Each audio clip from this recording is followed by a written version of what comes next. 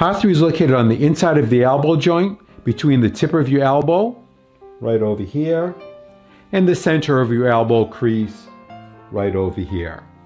To locate heart 3, put your finger on the tip of your elbow, then move towards your crease. You'll come over and off a bone.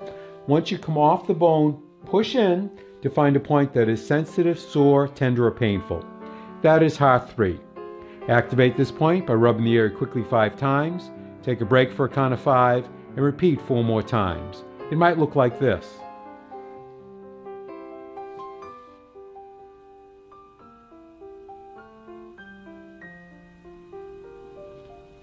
Or if you have a Tay shin, it might look like this.